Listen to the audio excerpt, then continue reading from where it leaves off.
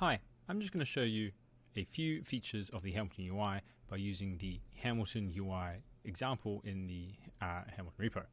This is a machine learning example using the Iris dataset, so it is a little bit trivial, but you should hopefully get the point. Under components, you'll see there's a bunch of Hamilton code, and this is what constitutes our DAG. In terms of assumptions, we assume you have the Hamilton UI already set up and you've logged in and given an email. And so the one thing you need to do then is create a new project. So this is Iris example project. Can't spell. A demo for the masses. And so that's all I need to do. Now I'm going to have a new project in here, and if I had an existing Hamilton project, I can just go ahead and kind of paste. But with the Hamilton UI example, if we go back to the README, all we need to do is make sure that we are in the right directory, we have the right requirements installed, and then we just can run the example. And so that's what I kind of have here. So I'm going to input now the email that I put in the UI, and so you can see here to double check what you have, it will kind of display here in this username, and then the project ID was 5. So I'm going to go ahead and run that. We should see kind of things execute. We have the print logger on here, that's why this is showing, but then we see here that a nice URL has been printed, and we can go see our execution. So one of the things you'll notice is that we have profiling of the code that shows you basically how long things took. This is a pretty toy example, so everything was pretty fast. We can see the entire graph, or the DAG that was executed. We can see what was actually run and what wasn't. So here, for example, we can see that dataset v1 was used and not dataset v2. The other feature then is we can actually zoom in to various parts of this particular graph and kind of view more details. So just by hitting the view, we can then have a look at the output. So in this case, it was a pandas data frame, so we have some basic summary stats here. If there were any errors, they would show up here, and then otherwise we also have a snapshot of the code. For most things, we can actually also go upstream and downstream of this node by using upstream and downstream here, so we can kind of see walk through the graph, walk through and see the code up until the source data set. Now now since this has been, we're in the kind of the runs history view here, this is kind of where we landed into. If we want to kind of see more about the project itself, we can have a look at the versions, right? So we can then also see all the transforms and artifacts that were cataloged under catalog. So you can search for things here. So pedal features, for example. When things run, we also see the execution information, or at least the last few runs for it. So we can see that pedal length centimeters existed in version 63. And we can see it in run 105, and so this takes us to that view.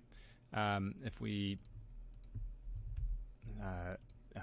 dig in more here, the other feature that we kind of see is we can also click on the version that will take us to that particular node, or in this case feature, and we can kind of easily see what's upstream and downstream and what this leads into. So if you want to quickly understand the impact of changing something, or particularly what artifacts, you can kind of see that pretty easily just by what's color-coded in the graph.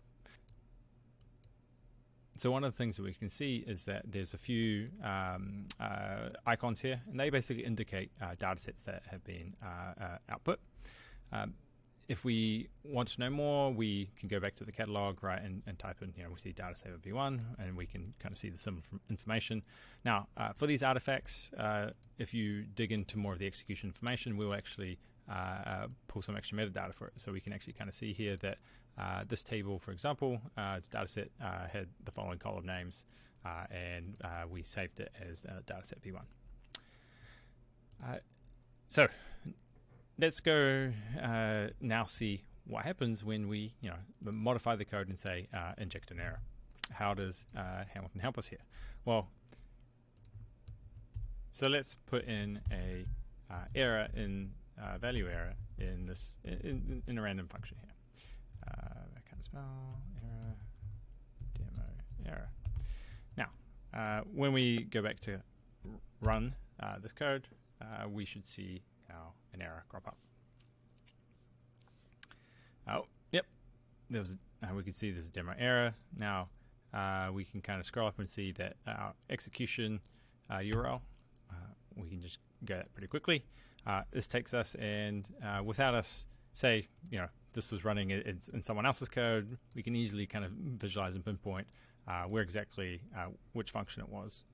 And then if we see more, we see here the stack trace. Now, say you're new, you're on call, and you didn't know that someone made this code error or someone else did it. How could you easily debug that?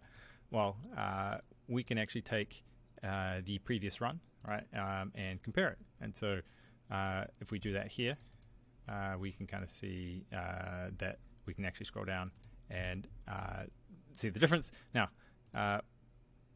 on the code view, we can kind of see here that there's a difference between the two runs, and in this case, the error most likely was caused by code. And if it wasn't code, it would be data. So I am just, to keep this demo short, just going to show you that if it wasn't code, one of the things that we could do is walk through all the upstream kind of executions of this and kind of compare the inputs and outputs. And so we can actually compare more runs if we wanted to up here, but after the output of each function, if there is a data type that we support, we can try to capture some information about it. And so then in this run compare view, we can then walk through things to kind of really decide and see, was there an issue with the data if code wasn't the problem. That's all I wanted to share. Thanks for listening.